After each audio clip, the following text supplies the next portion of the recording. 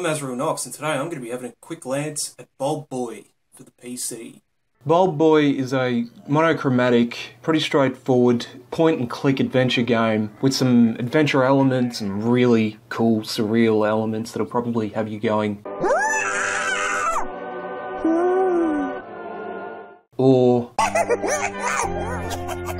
more times than you'd imagine with a title such as this one. Overall, barring a few major problems, it's really, really good. It's well-flowing, it's mind-blowingly surreal, it's very intuitive, and it's absolutely jam-packed with horrific and heartwarming imagery.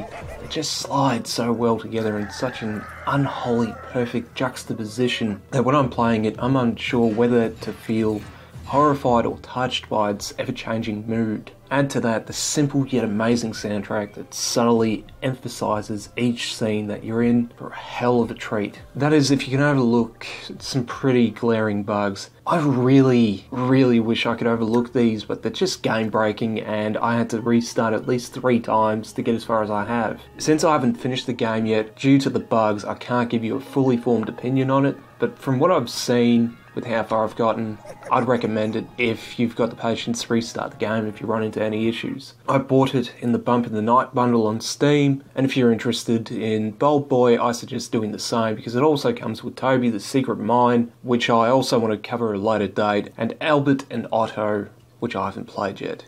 That was my quick glance at Bulb Boy. Overall, I like it. I really do. I just really wish they'd fixed the bugs.